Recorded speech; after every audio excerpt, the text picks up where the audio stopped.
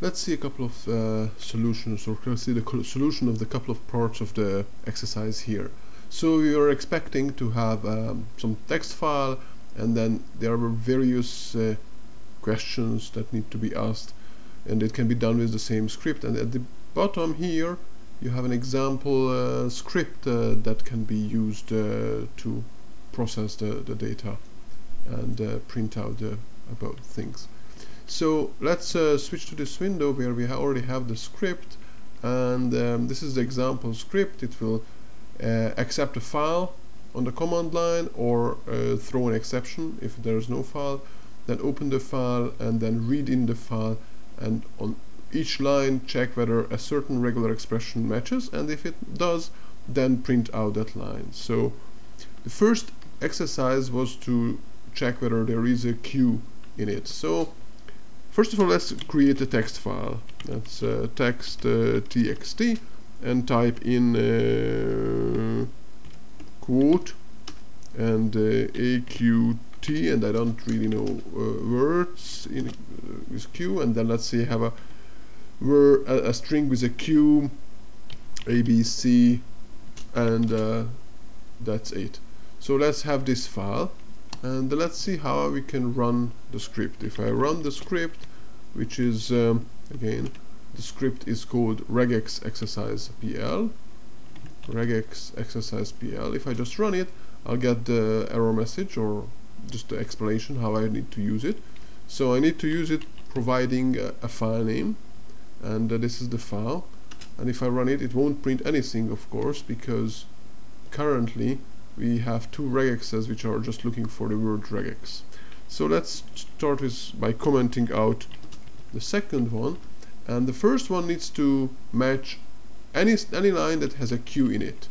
So if I put here Q, right, this is the has a Q in it. So I put just a Q in the regular expression, and actually and I can run the script now here. So I run the script, and it will print out well, has an A, it says, because let's fix the code. So what does it? It has a Q in it. Okay, that's the message that should be. And if I run the script now, then it will provide a correct message and all the lines that matched.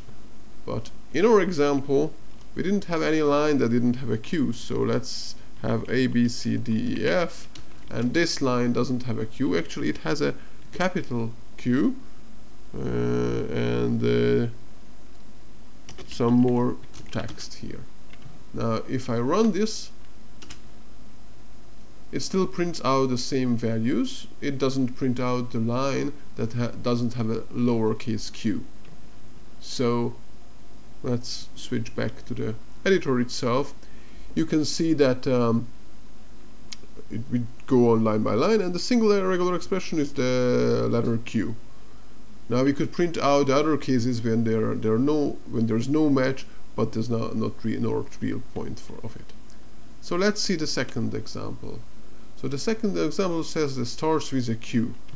So we keep this condition here, and in addition we remove the commenting here and starts with a Q. That's the message, and here we have to put in the regular expression. So we have carrot, sorry, we have a carrot. That means starting with a Q. That's the way we tell it starts with a Q. If I switch now to the screen again and run the script, then so the first line will has a Q and also starts with a Q, and two more lines has as a Q, but none of them starts with a Q. Even the one that starts with a space and a Q, it doesn't start with a Q. So let's switch again to the circle. So it has a TH in it. Well, it's nothing special. We switch back to the editor and copy paste the 3 lines. And what does it mean? It has a th, so it has a t, and immediately afterwards there is an h. That's it. So, and the message is has a th, and that's it. Now we have to prepare some examples. So this line has th and more, and none of the others have th, so we can add it a line at th, or you can have a line which is only th, and then switch again to the console where we can run the script and run it.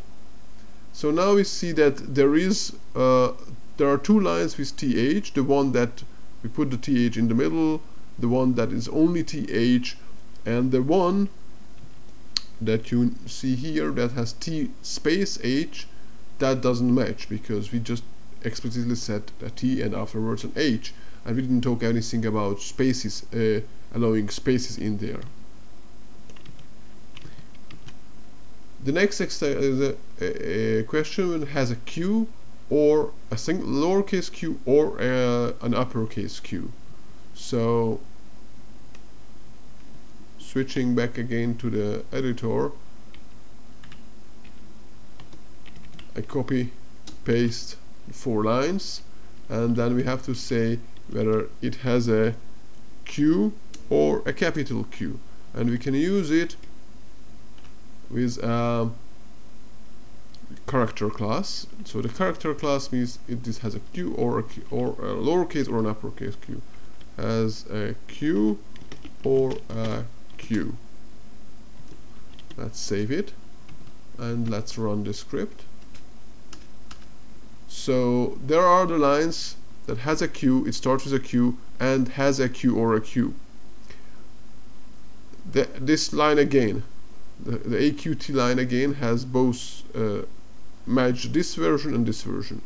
The QABC matches. There is one line that has a capital Q that matches only this, has a Q or a capital Q, and it doesn't match the has a lowercase q regular expression. And then there are the TH and the TH again. So that's it for now. We'll take the rest of the exercise in the next video.